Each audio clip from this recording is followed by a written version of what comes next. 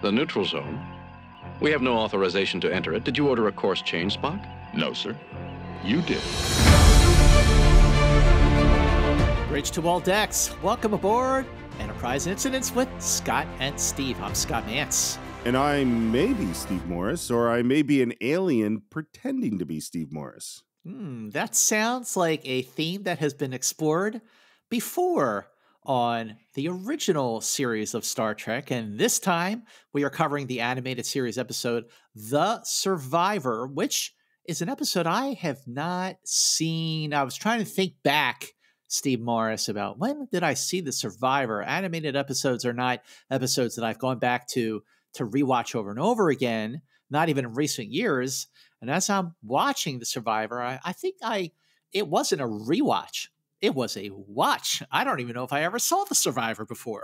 So this is a new thing on Enterprise Incidents, which is you are not reviewing a show from your past, a well-loved story that you know like the back of your hand.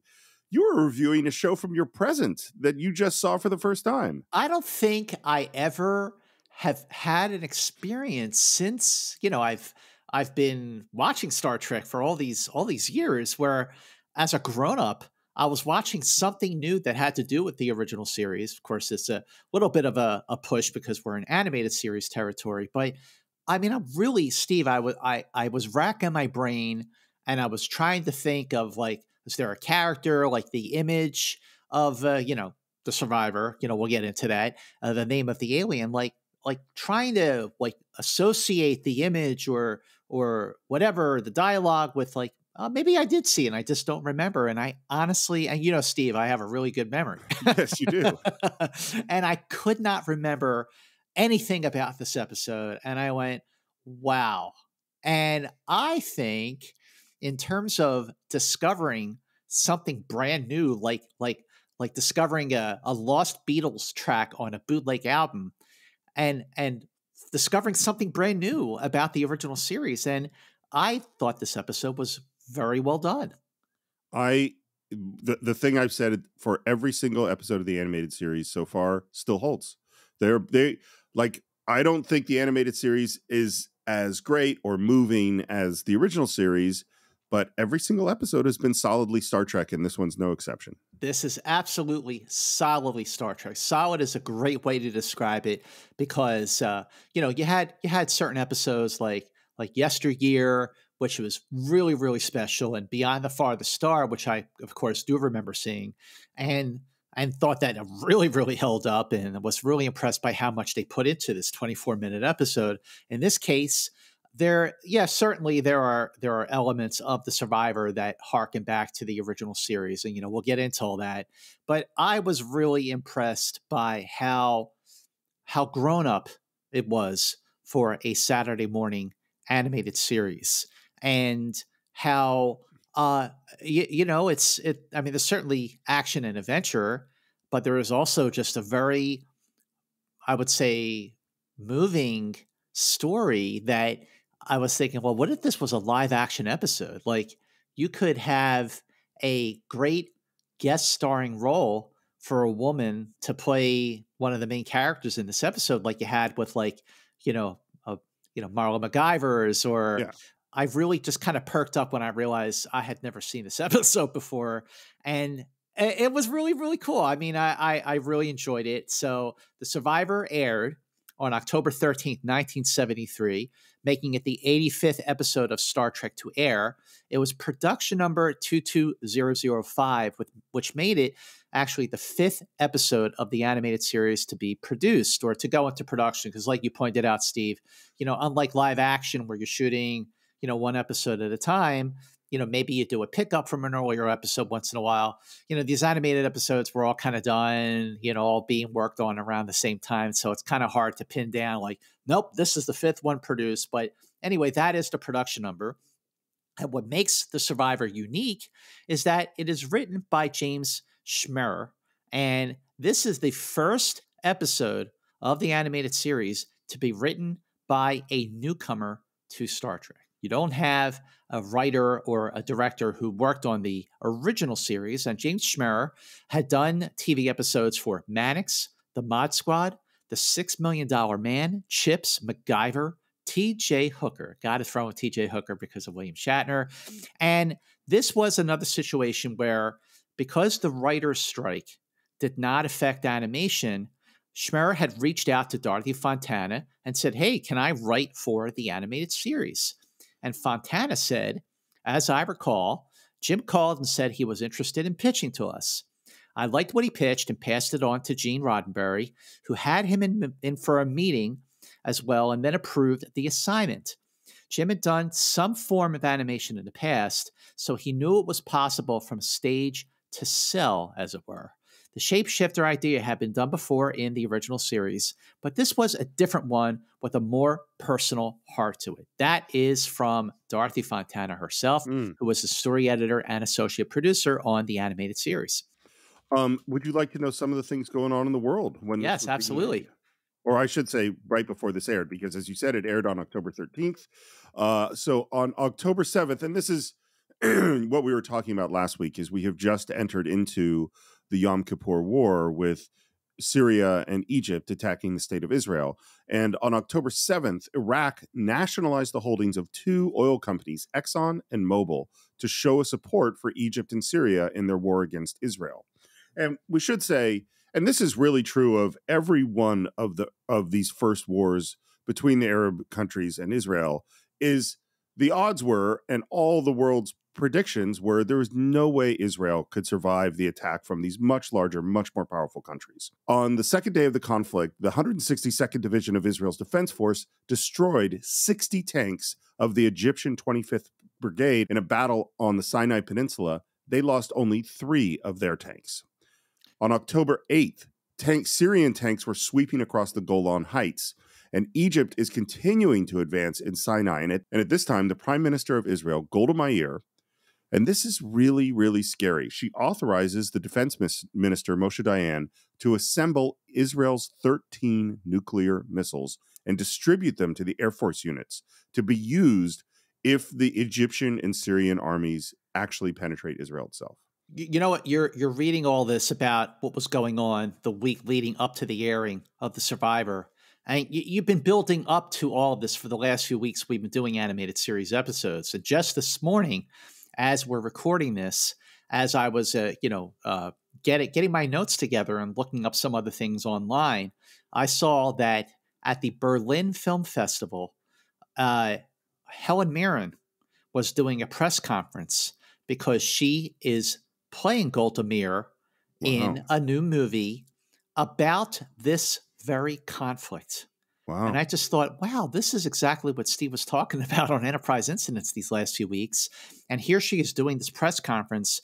The movie is having its world premiere at the Berlin Film Festival. It seems like the kind of role that Helen Mirren, who had already won an Academy Award for playing the Queen, in The Queen, right? Where it's like totally like Oscar bait. But in addition to dealing with this conflict, it is also, and I didn't know this at the time, she was undergoing very extensive cancer treatment because she was a chain smoker and had lung cancer.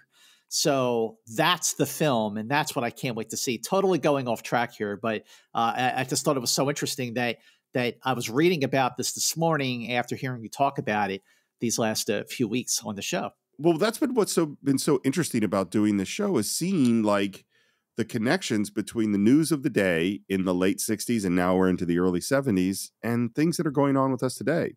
Also on October 8th, in Great Britain, the BBC, both radio and television, was a monopoly. And while there were some pirate radio stations, which we've actually talked about, I think, on Enterprise Incidents, there were no legal ones until October 8th, 1973, when the LBC became the first legal radio station, breaking the monopoly of the BBC. Wow.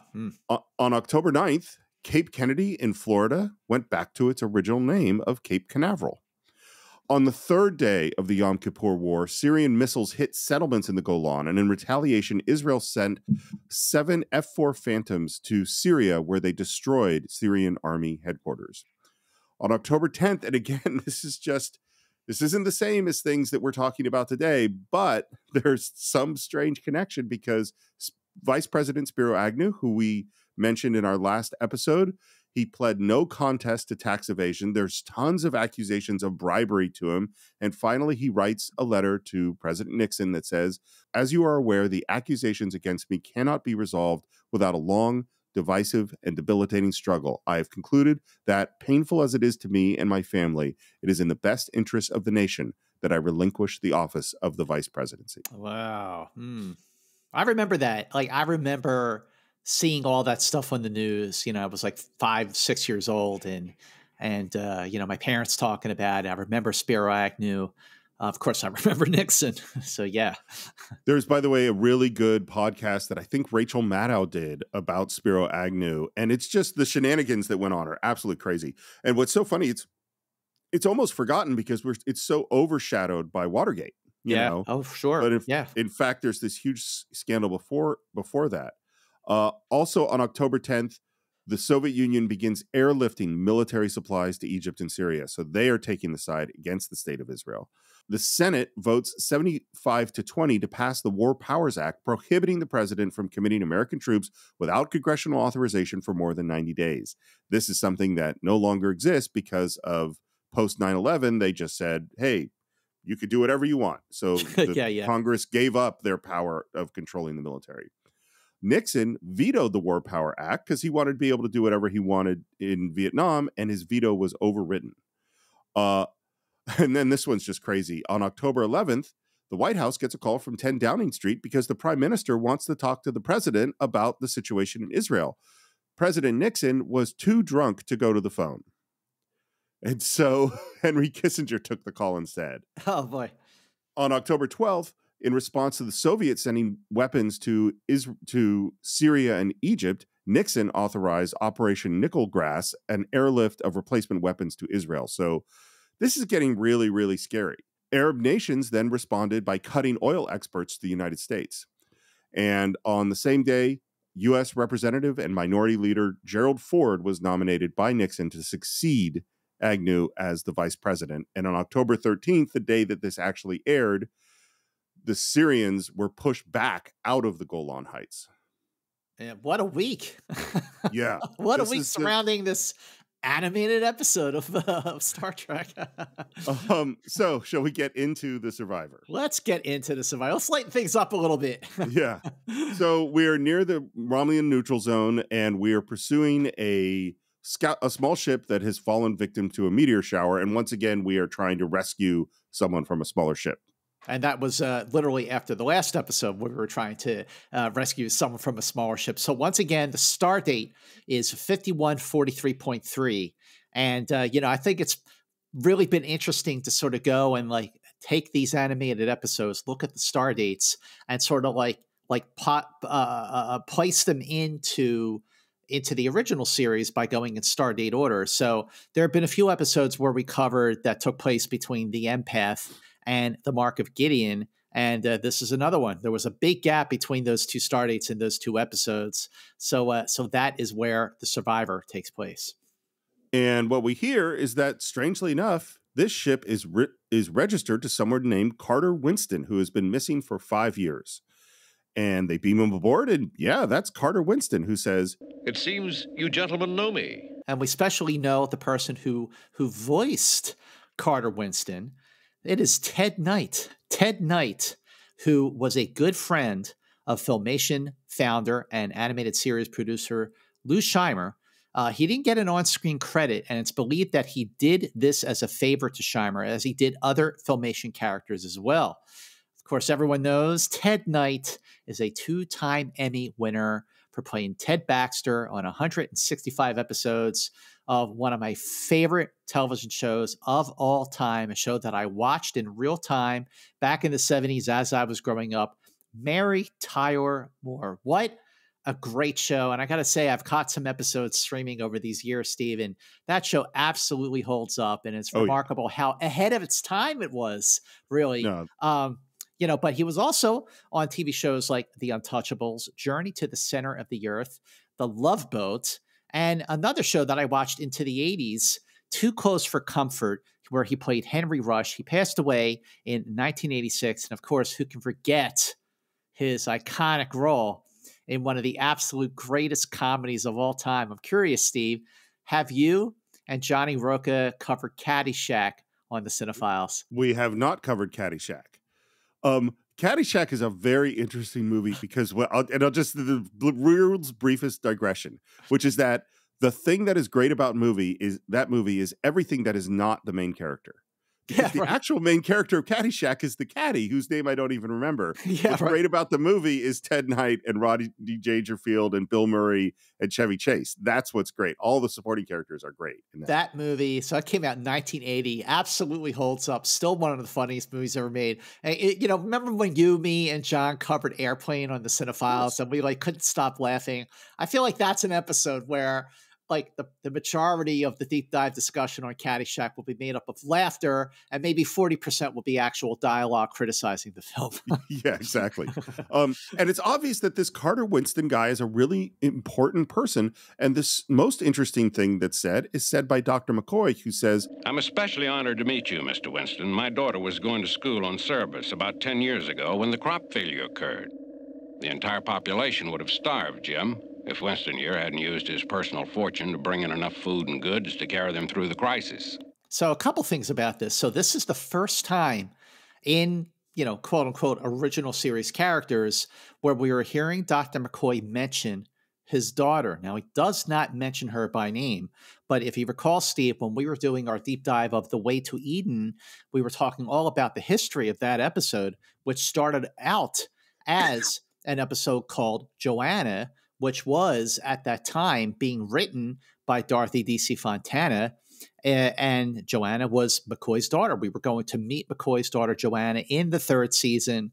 But of course, that was notoriously rewritten to eventually hit the television screen as the infamous original series episode, The Way to Eden. And boy, what a journey that was. But like I said, Steve, because I'm shocked to be able to say this, but also excited, to discover a quote unquote new episode of the original series that I'd never seen before, and hearing Captain Kirk, hearing Shatner's voice say, Captain James C. Kirk of the Starship Enterprise, and he mentions his crew, and it just felt like, wow, this really does feel like Star Trek. And Shatner has said those lines many, many times. And he's just got it down, and whether it's in live action or animated form, he still has it down. I think the thing about giving McCoy a daughter, it just seems weird to me because it's like, well, why add this really significant piece of character thing if they're literally not going to do anything with it?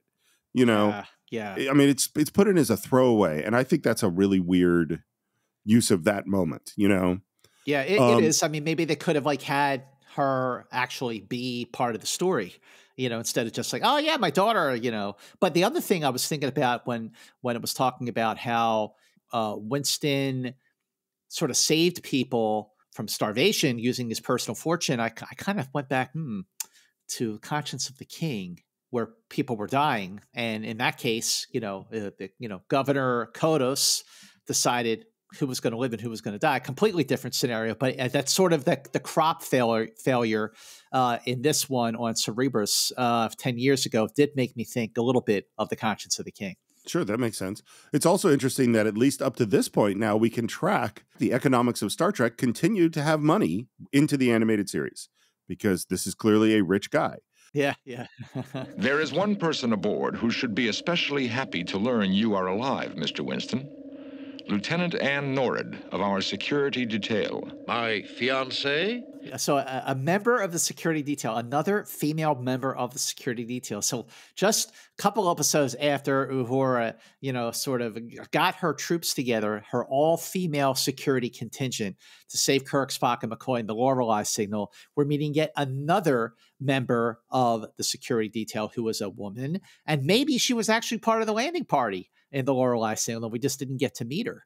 So here you have a situation on the Enterprise where a female crew member is reunited with a long-lost fiancé. Now, what episode does that make you think of? What are little girls made of? Exactly, yes. The Enterprise has rescued a living legend, The foremost space trader of our time, Carter Winston has acquired a dozen fortunes only to use his wealth time and again to assist Federation colonies in times of need or disaster. Seems like this Carter Winston is a really good guy. We're in sickbay where McCoy's finishing the exam, and something seems a little off with the instruments. Instrument seems a little off. I've never gotten quite this reading from a human before. And he's like, so like sort of you're setting up that something is not quite right. Right. But, McCoy's, because there's a personal angle to this person because of his daughter, he's not taking it that seriously yet. And then in comes Ann Norrid. Ann Norrid is voiced by, can you guess, Steve? Nichelle Nichols. It's right. It sounds just like Nichelle Nichols, actually. Yeah. But yeah, I actually like if you go back and you watch Lorelei Signal in the background when they first get down to the planet and they're firing their little hand phasers. There is actually a character who kind of looks like Ann Norrid. So, but again, this is what I was thinking. Like if they had done this as a live action episode, like this could have been a really good role for a female guest star. I think, and maybe this is just a spoiler of what I think of the episode in general, but I think this would have been a great full-length episode. And I think its weakness is that it's just too short to actually do what it should do. Exactly. It's not long enough to really let the personal stakes simmer, like in What Are Little Girls Made Of, or The Man Trap, which is another episode that this kind of, because you're dealing with the shapeshifter, sort of resembles.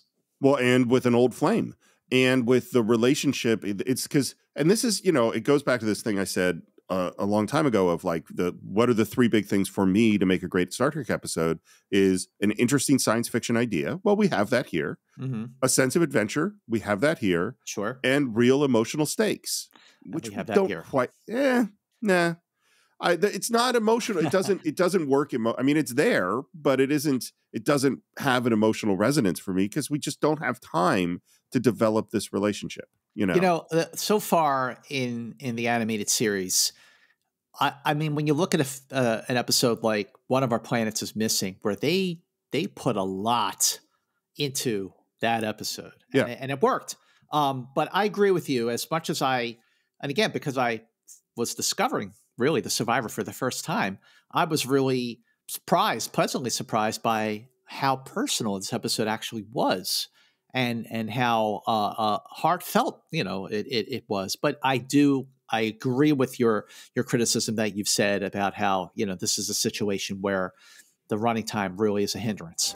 I'm sorry, Anne. I never thought we would meet again. And we hear that his ship was disabled and he crashed. And it's like, again, there's another, because this is also a shapeshifter story. There's another episode that this reminds me of. What do you think that might be? Let's see. So The Man Trap, What Are Little Girls Made Of, because of the fiancee thing, shapeshifter. I don't know. You got someone who crashed and learned how to shapeshift after he was injured. And that's Whom Gods Destroy. Oh, sure. Right. Yes, absolutely. It's over between us, Anne.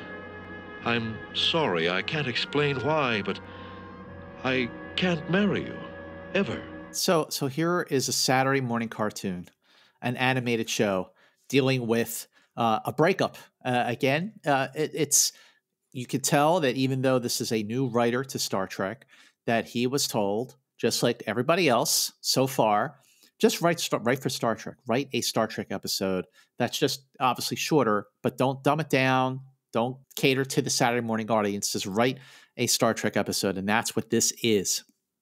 You know what's interesting, and of course, there's no way to know the answer to this question, but I think the thing we admire most about the animated series is just what you said, that they really didn't dumb it down. They really tried to make it real Star Trek. Yep.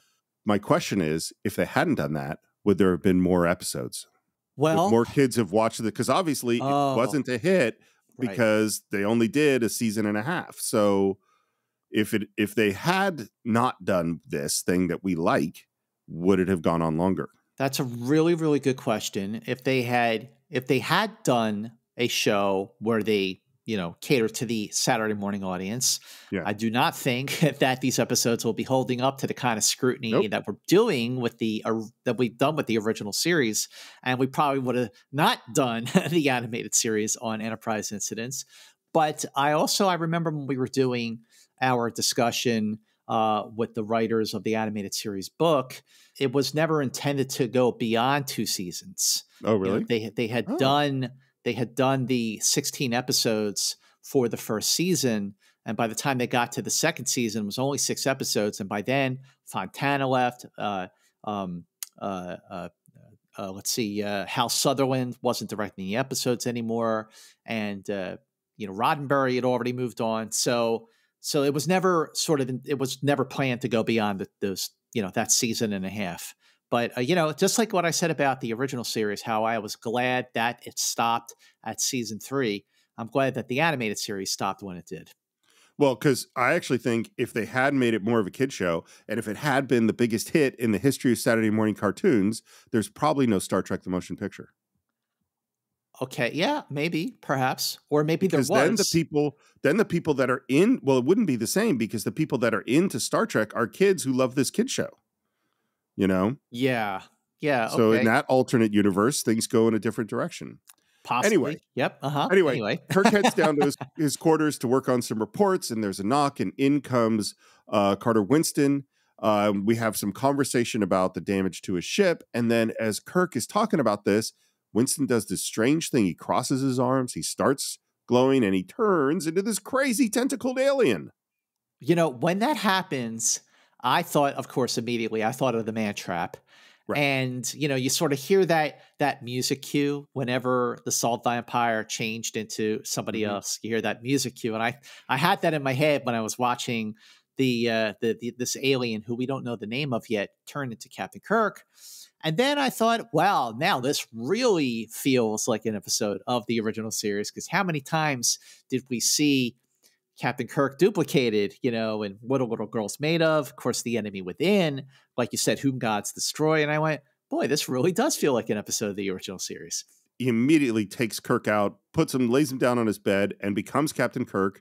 We're up on the bridge, and Kirk walks in. And Sulu's like, I thought you were going to your cabin. I'd be like, mind your own business, Mr. Sulu. Yeah. Mr. Sulu, lay in a direct course for Ratar 3. Through the Romulan Neutral Zone, sir? That was the order, helmsman. And obviously there's a reaction about going through the neutral zone, and he says, but it does not seem prudent to take the risk of trespass into the zone. Mr. Spock, I've spoken to Winston on this at some length. He's assured me it is absolutely vital to get to Ratar 3 in the shortest possible time. The survival of the entire planetary population may depend on it. So we're going to head off into the neutral zone. And that brings us to the end of Act 1. It's so funny that I think when we had the Sci-Fi Sisters on and they were talking about, secure that Uhura is the first person to secure the transporter room. And it's like, we really should Starfleet really should have some better rules and regulations to stop stuff like this from happening. And it goes on. I mean, how many times does Data almost destroy the Enterprise? Like, there's so many things where we should have some better safety features at Starfleet. For sure. Yes. We're in Act 2, and as Spock is giving a log about what's going on, we see Captain Kirk wake up on his bed and comes onto the bridge, sees some weird numbers, seems a little bit confused, is confused that he fell asleep in his cabin, which has never happened to him before, and then finds out that we're in the neutral zone, and he says, we have no authorization to enter it. Did you order a course change, Spock? No, sir. You did. And I like Kirk's reaction. Ridiculous. No captain of Starfleet would do that unless it was a matter of life and death. I believe that was the reason you gave, Captain. And then I like that they basically go, let's go to the replay. All right, now, you know what? Here's what I thought of with the replay. So that actually makes perfect sense that they had a replay, because remember in Court Martial. Sure. So there is a running log of what is happening on the bridge that runs 24/7. So they can go back to it like they did in Court Martial. And now you have a situation where, just like with that episode, you're able to see and sort of rewind. And I thought that was actually probably not I would say it was not a deliberate thing, but it was certainly something that sort of ties into the original series with let's just replay what happened on the bridge. You know what just occurred to me is what this actually relates to. Because before I was going, well, why would they have this thing? And now I just suddenly went, oh, this is the black box. This is the black box on airplanes. Exactly. And so I just went, because of my good friend, the internet, and went, well, when was that invented? It was actually invented in 1954. So it makes sense that we would record what goes on the bridge. Mr. Spock, I don't remember giving those orders. I left the bridge, went to my quarters, and fell asleep. That's all. I really like this. This is the thing. I think all these are good Star Trek elements, and they're so within the characters. Because the moment Kirk realizes something might be wrong with him, he says, I've become subject to blackouts. I'm a possible danger to the safety of the ship. I can't allow that. That's full Kirk, I think. That is absolutely full Kirk. That's what I mean. I was watching and I was going like, yep. I mean, they animated or not, it is absolutely Star Trek. And so we're in sickbay, and in comes Winston and is talking to McCoy, and then he does his little arm cross things, turns into the alien, now takes out McCoy, and then Anne enters, and now she's going to talk to the Winston/McCoy. I like that Nora goes into sickbay asking Dr. McCoy for advice. Kind of made me think of when in The Deadly Years, when the a lieutenant who was starting to have issues with aging goes in and says, "Oh, I can't hear." People look up to McCoy. I like that. Sure. I will say it's totally minor writing thing. There is no reason why Winston should have gone and taken out McCoy at this moment. It's only happening because of the things that we want to happen after that, which is this conversation with Anne, and then later the interaction where he becomes the table. Yep. Doctor, what do I do? I still love him. Well, if he asks you to forget him, I think you should try to do just that. And of course, we know that this is Winston talking. Right. And then Kirk and Spock enter. I want a complete medical examination, Bones. Something's just happened. I'm afraid I'll have to make it later today, Captain. Which instantly is like completely out of character. If the captain comes in and says, I need a complete medical exam right now, the doctor would say, Jim, what's wrong? Yeah. He would drop everything he was doing to follow his orders and also examine his friend. And we hear that he's finished up the exams on Carter Winston, and we ask, are you sure there is no possibility you made an error? Well, there's always that possibility.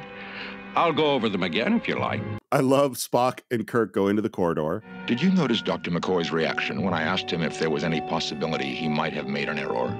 He said there's always that possibility.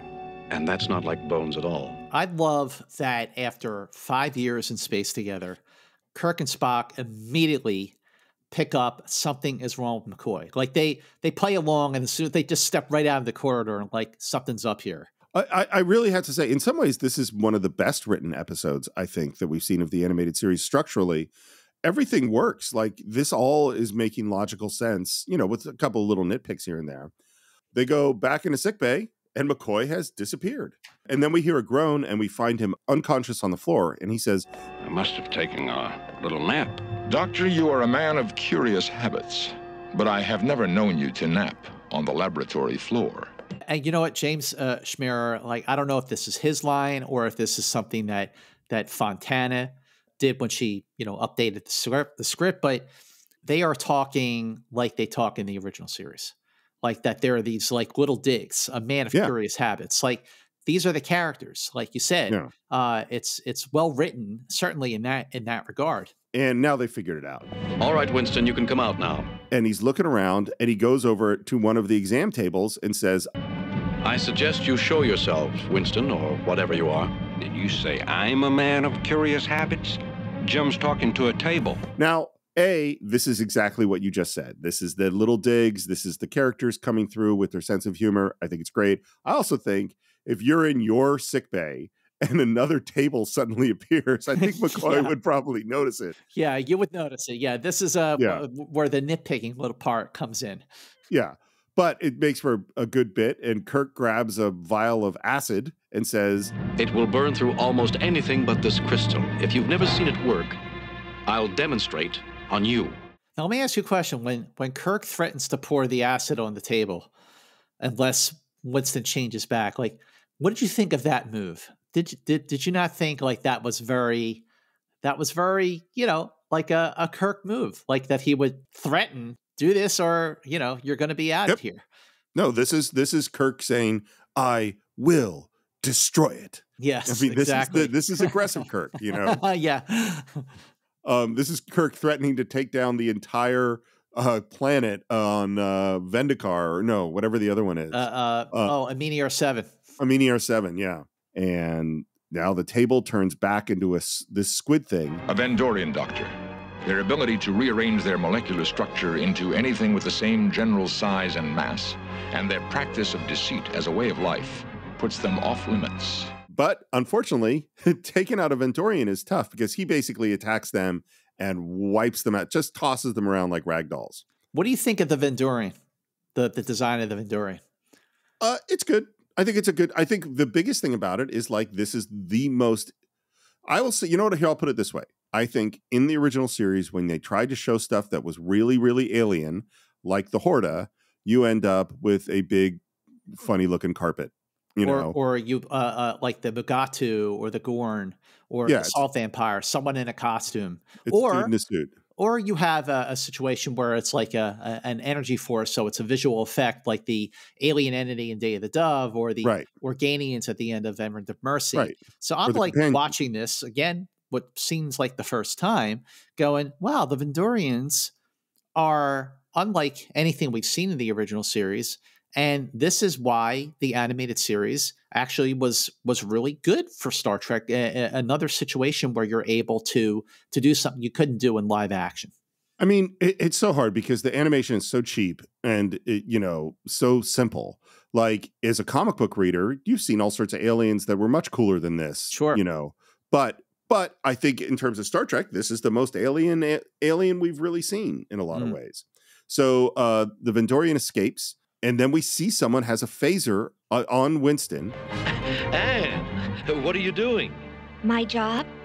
It isn't hard to guess who the intruder is. You're the only stranger aboard, Carter. And she's distracted for a moment because Kirk is running up. He chops her hand, disarms her, and escapes. Lieutenant Norrid, you could have stopped him. Why didn't you fire? I couldn't. I knew he had to be the intruder, Captain. But I couldn't harm the image of the man I love. See, this is a situation where the constraints of the running time have a negative impact on what could have been an emotional moment. I mean, yeah, it still works, and it's a great scene for an animated episode, a great personal scene. But imagine if this was live action, how powerful that could have been.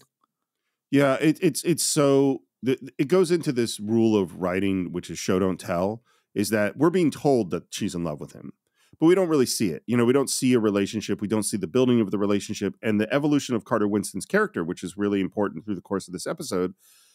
We understand the steps, but you aren't emotionally involved in it, or I'm not emotionally involved in it as it's going along.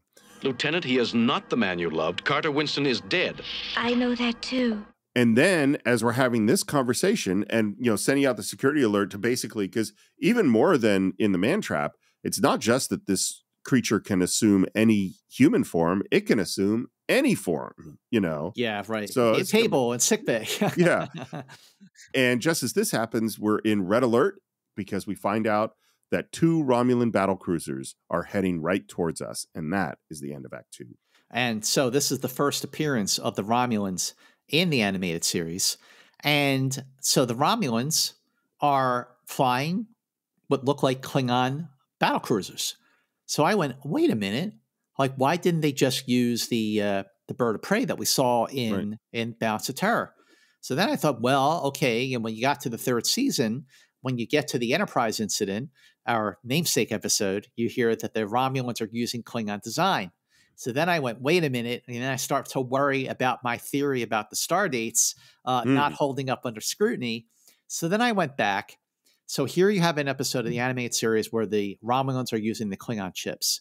So when I went back to the episodes in Stardate order, the Survivor does in fact take place after the Enterprise incident.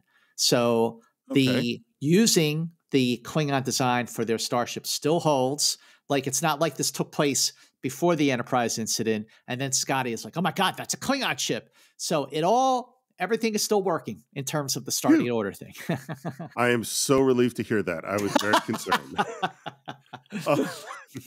So we come back in Act 3, and we have a call with the Romulan commander who says, "You appear to have a propensity for trespassing in the neutral zone, Captain Kirk." Which is true. I think that makes a good point. That is an excellent point. What the Romulan commander is alluding to is balance of terror, is the deadly years. And like I said, this actually took place. So if the Survivor takes place between the Empath and Mark of Gideon, it actually takes place 2 episodes after the Enterprise incident. So that's at least 3 documented moments in the original series when the Enterprise veered into the neutral zone, and they would do so again in the upcoming, according to the star dates, the upcoming episode, The Way to Eden. Yeah, I think the Romulan commander has a real point. And what's funny is, so I totally think, this all works in terms of the choices Kirk makes, but there is a certain point, it's like, no, you really have violated a really important treaty, and then you fight your way out, and there's just starting a war, like this. The choices here are really pretty rough. "You will surrender your ship, Captain. We will release you and your crew at the nearest outpost that guards the neutral zone." So the Romulan commander, it's not documented, even in the animated series book, like who actually voices. So it could be James Doohan. It might even be Ted Knight, because like I mentioned, Ted Knight did a variety of voices for Filmation. And since he was already doing Carter Winston, he might have done the Romulan commander as well. It doesn't sound like Jimmy Doohan to me. Yeah, I agree. It actually sounds like a different voice. And Kirk says, yeah, let me just inform my crew. And he signs off. And we're still looking around for the Vendorian and can't find him. And what they basically say is he set us up. That's what happened, is that he was working for the Romulans. And then he says, "Open a hailing frequency, Lieutenant Moress." So, Lieutenant Moress. So this is the very first appearance of Lieutenant Moress. Again, another character like Arix, who is at Navigations, who probably would not have been possible in live action form, at least not convincingly. So Lieutenant Moress is a sort of communications, well, she is a communications officer, and she is a relief to Lieutenant Uhura. You ever wonder, like, man, Uhura is like always there, but then you've seen, other episodes like the Doomsday Machine where she wasn't there. But so she's like the relief for Uhura. Of course, she is voiced by Majel Barrett, and according to the press release, Lieutenant Moress was a Caitian who served aboard the USS Hood before joining the Enterprise. I like how in the press releases they give backstories to some of these characters, even in animated form. I thought that was awesome. And we call over to the Romulan ship, and they're ready for him to, give them the Enterprise. Wrong assumption, Commander. "Captain, you are outnumbered, outgunned, and in the wrong." And this is where I actually, to some degree, agree with the Romulan commander. Like, yes, they had a spy that made this happen, but he is outnumbered, outgunned, and in the wrong. And we talk about the spy and that he was a Vendorian. And finally, Kirk says, "I will not surrender my ship." That's our Kirk. Down in engineering, there's some dude ripping out some wires out of some system. "What are you doing?" And now Mr. Scott gets knocked out. Let's just examine for a moment how less than 24 minutes for the entire duration of this running time, you have a situation where a crew member is reunited with her fiance, who's not really her fiance. You have that being is a shapeshifter that could take on not just any form, life form on the Enterprise, but even a physical form like an inanimate object like a desk in Starfleet. Now you are also dealing with the Romulans and a potential war breaking out. There's a lot going on here in The Survivor, and for the most part, I think it handles everything quite well, even with some, minor nitpicks. I think overall it all works. Yeah, I agree. And now the shields are down, and we call down to engineering, and Mr. Scott's not there, and we hear the shuttle bay doors are opening, which means the Vendorian's trying to escape. "We need him. Override the control and shut those doors." "Doors closing, sir." "Spock, take the con. Talk to the Romulans. Try to stall them and send a security team to the hangar deck. I'll be in engineering." And down in engineering, we hear that this is going to take at least 2 hours to fix the shields. And once again, we have another confrontation between Ann Norrid with her phaser, who has caught Winston. You're not getting past me this time. I've learned my lesson. Yes. He said you were like that. Practical as well as warm and lovely.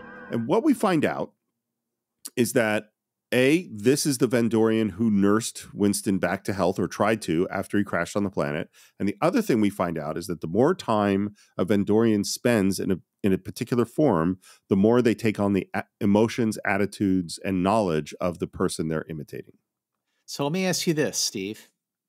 So you have an alien that shifts its form, and at the same time, the longer it stays in that form, starts to take on the qualities, the attributes, the emotions, the feelings.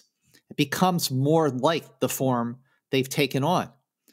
And that made me think, and it's funny, just watching something so fresh like this, I'm thinking of all these other episodes. And yeah, you could say, well, it's derivative of this and it's derivative of that.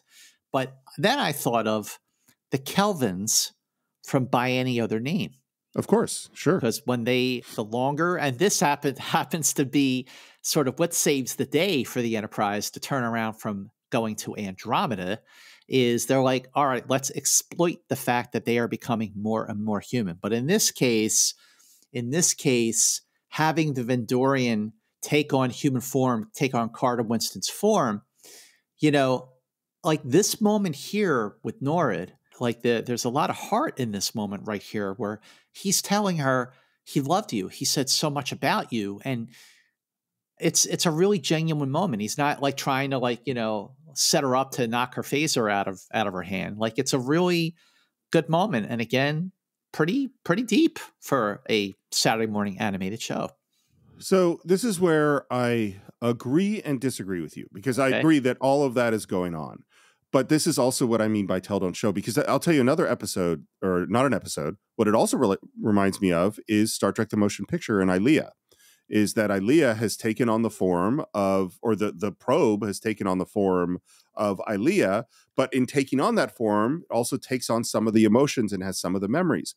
But the difference with this and By Any Other Name and Star Trek: The Motion Picture is the time.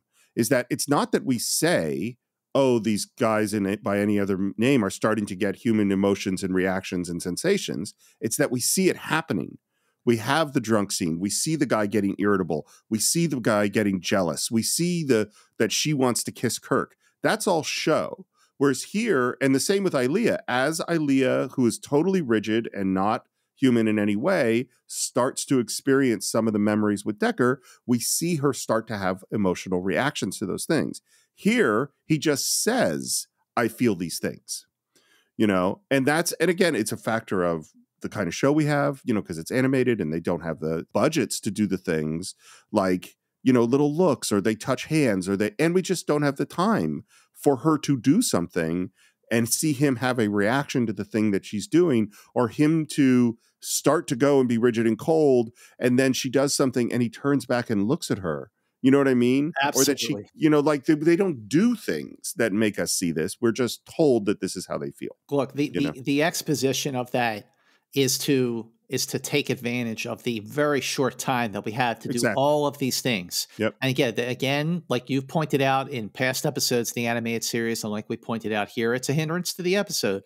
But what I love is that you connected not just to, By Any Other Name and some of the other episodes we talked about from the original show, that you actually took that forward into Star Trek: The Motion Picture. So nice job, my friend. Well, you know what I think it points out is there are themes of both Star Trek and of science fiction that we're going to continue to explore. I mean, like the notion of what is the nature of human emotion, and can a machine have human emotion? Can Spock have human emotion? Can Data have human emotion? Can a holographic doctor have human emotion? Like this is one of the core themes of Star Trek that we're going to explore forever.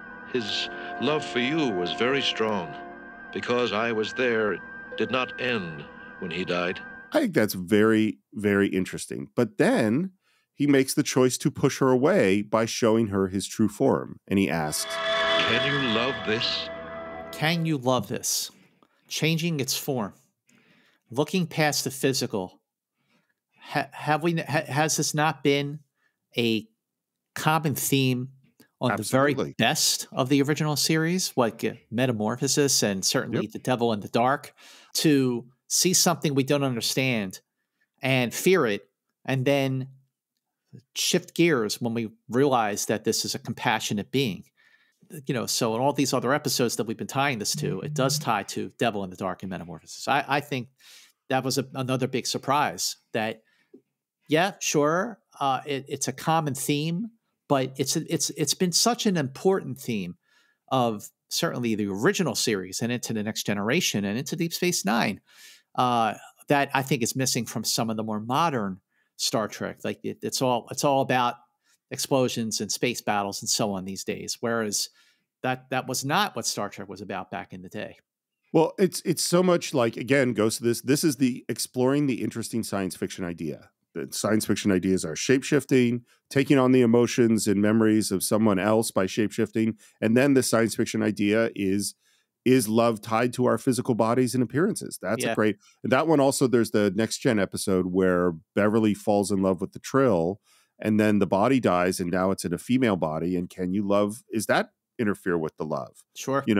Like these, but we don't, but I will say again, because we don't have the time, I don't think we really engage that much in this question. We ask the question, it's there, but we don't see her struggling with it. We don't see, you know what I mean? We don't develop it in a way that would make it really more powerful, which again, they can't, it's too short. I totally get that. It's not possible. And then Kirk comes in with a phaser and it's like, we got him, except that is the moment at which the Romulans open fire. There's a big shake. Kirk and Ann go down, and that gives Winston another chance to escape.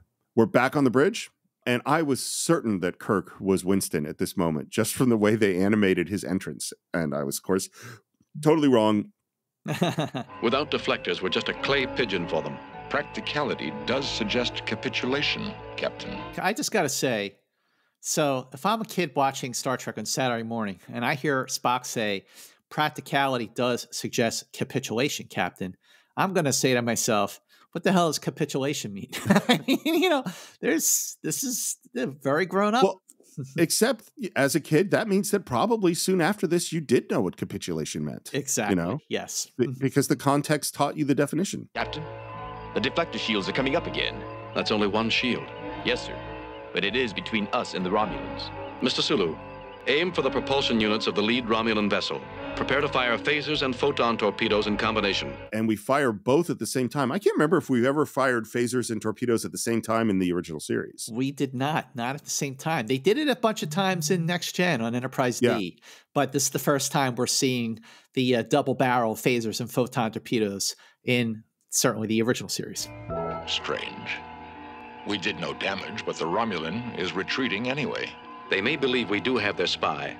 I don't think this makes any sense. I don't understand why the Romulans retreat at all. That doesn't, they have a chance to take the Enterprise. There's no way they back off at this moment. And they're certainly not backing off to protect Winston. That doesn't make any sense. Yeah, right. Good work, Mr. Scott. That deflector shield went up just in time. But, sir, I haven't finished repairing the shield. I told you it'll take hours, and it will. And there's a pause, and the camera pushes in on Captain Kirk, who says, Winston. It is not outside the realm of probability. If he could rearrange his own atoms to become an examination table, one would have to assume he could become a deflector shield. What do you think about this, Scott?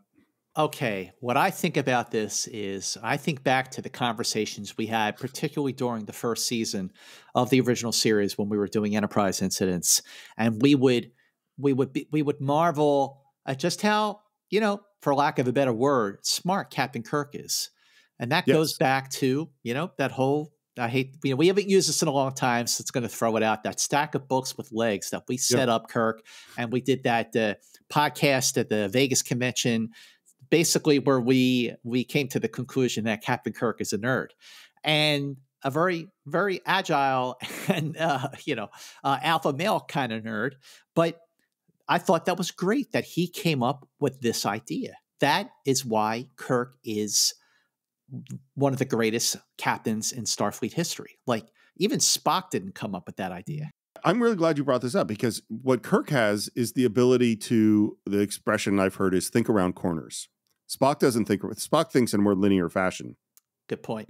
Kirk thinks in a much more nonlinear fashion. Let me ask you a different question. In your headcanon, before this episode, what was a deflector shield? Like, what did you picture in your mind as what a deflector shield is? I just thought that it was an energy force emanating from the whole of the Enterprise that protects the Enterprise from, the Klingon, Romulan, phaser fire, whatever. The Gorn, the, Phasarius, whatever. Me too. It's exactly the same thing. It was always some sort of energy field, not a physical thing. Mm-hmm. Is that what they're saying is that it never at any point did I picture that it was actually made out of stuff. Like I never pictured them out repairing an actual physical shield. I pictured them repairing the emitters that created a force field. Oh, yeah. You mean like when it's got to be pretty thin, if it is a physical thing, but it's got to be powerful enough to certainly withstand the force of fire from an enemy vessel. I mean, if they're wearing now in the animated series force fields with their belts that protect them, that to me is related to what the deflector shields are, which is so that's why when they say, oh, Winston could turn himself into a deflector shield, that doesn't make any sense in terms of the way I think of what a deflector shield is. I agree with you on that. It's a very silly, geeky stuff, but that's how my brain feels on it. Winston now shows up on the bridge. I assume the danger to your ship is over. It is. I'm sorry if I endangered your vessel. Why did you do it? And this is what we find out is that he was sort of a non-important person back on his planet, and the Romulans offered him something he could do of value. What changed your mind about the Romulans? And, of course, we know kind of what his answer is going to be. He says, it seems, Captain, that I'm more Carter Winston than I knew. He loved life. He loved Anne. I couldn't allow the Romulans to harm any of you because of him. On top of everything we discussed with this episode, the fact that you have an antagonist that we empathize with, greatly empathize with, and empathize with more and more as the episode progresses. Because not only are you dealing with the love between Norrin and Winston, where Winston changes back into the Vendorian form and says, "Can you love me like this?" Now you're talking another level of empathy, that it's about being valued, that the Romulans made the Vendorian feel valued, have a purpose. And that is, something that took this to another level that I was not expecting.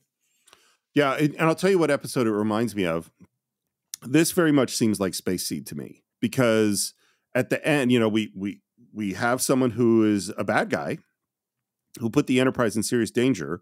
We also have this love story. And we have Anne having to make a decision, just like Marla MacGyver's has to make a decision. And we know this guy's going to go on trial. In this case, this trial's not going to be here. But again, the difference is the difference between a Ted Knight voiced alien and Ricardo Montalban. Well, also, like you point out, actually, they really brought up a good point with Marla MacGyver's, because what did we observe about Marla MacGyver's when she's called to the transporter room in the first act of Space Seed? She's about to put on her, sort of apron to start painting.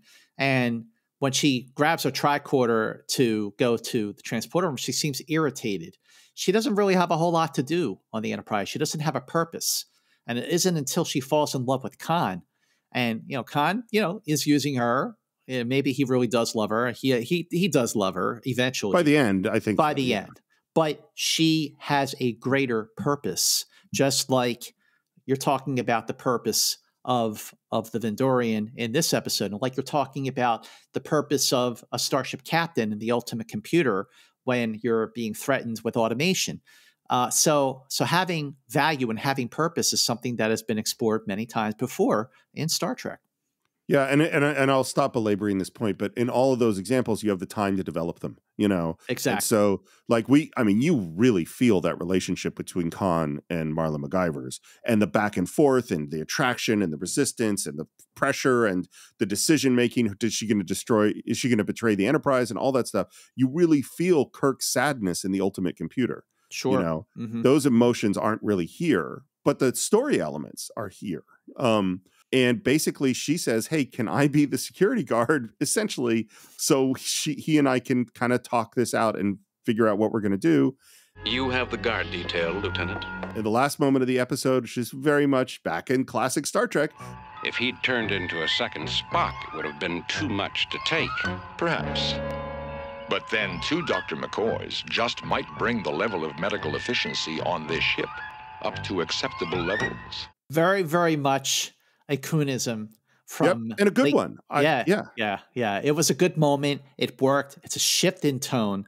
And it really works. Again, another element that does make this feel like a vintage episode of the original series. So what's interesting is that, we talked about the adaptations written by Alan Dean Foster, where he greatly expanded upon the animated episodes to almost feel like live action episodes. And in this one, for The Survivor, the story took place during a Christmas celebration on the Enterprise, which I thought would have been, if that actually got filmed as a live action and you put it, set it during Christmas on the Enterprise, and talking about having the time to explore all the emotional depth that you felt kind of got shortchanged with the running time here, this would have been a damn fine live action episode. It's funny you say that, because it just occurred to me, we always do our wrap-ups at the end of, and I assume we'll do a wrap-up at the end of the animated series. I just figured out a question we definitely have to answer, which is, which episode of the animated series would you like to have seen expanded into an episode of the original series? Okay, this is definitely one of them, especially after this discovery and this conversation. So one of the things when I teach screenwriting that's really, really hard is just getting your story to make sense. The characters' motivations lead them to have these actions. These actions basically make sense, and you can follow the story to the beginning, from the beginning to the end. And while that might sound like the most basic thing in the world, frequently for my screenwriting students, it's really, really hard to do. They really, really struggle with just telling a story that makes sense.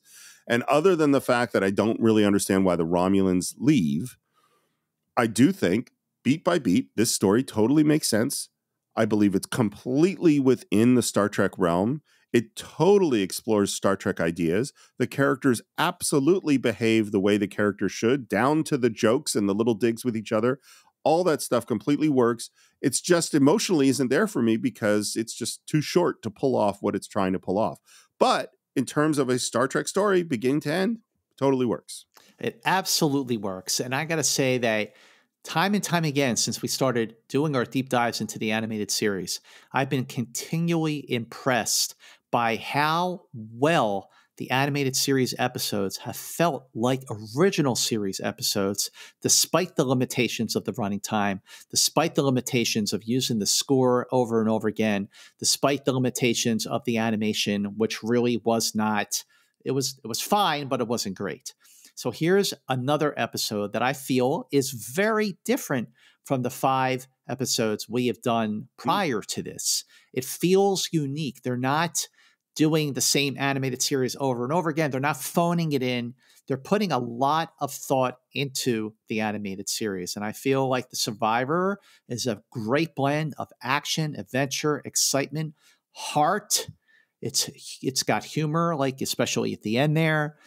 It's provocative by making you think, could you love something that is physically not what is familiar to you? And what about the value and the purpose, feeling like you have value? I think The Survivor juggles a lot. And for the most part, it juggles it very, very well.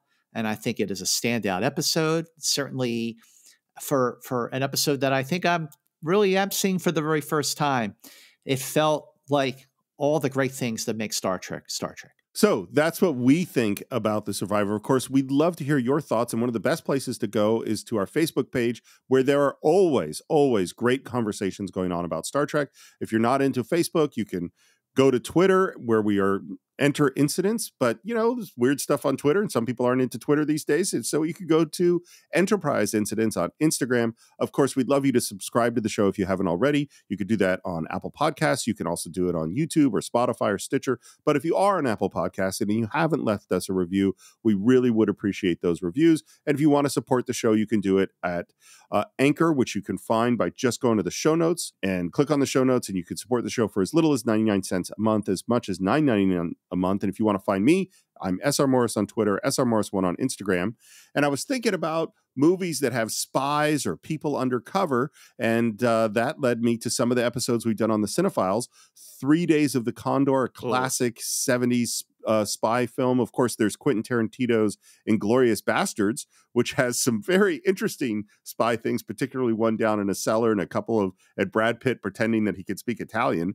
And we are now Buongiorno. we are now deep in the middle of a story about an undercover cop with Tarantino's Reservoir Dogs. But then I also thought, if you're just into movies where an alien pretends to be different people, you can't do much better than John Carpenter's The Thing. Oh. Well, you can find me on Twitter and Instagram at MovieMance. And like Steve said, any generous donation you can make to us on Enterprise Incidents would be most appreciated. We love doing this week after week, so any support you could give there would be awesome. And definitely make sure you go to Apple Podcasts and leave a review for us. Maybe you just haven't had a chance yet. You've been listening to us from the beginning, or you discovered us along the way, and the podcast is over. You move on to the next thing. Take a moment. Go to Apple Podcasts, leave a review for us. We really, really appreciate that. And be sure to share Enterprise Incidents on your social media platforms so more people can discover Enterprise Incidents and get on board with what we are doing with Star Trek. So thank you, as always, for your support. And please join us next time on Enterprise Incidents. We dive deep into the Infinite Vulcan. The Infinite Vulcan is next on Enterprise Incidents. So please join us. And until then, keep going boldly.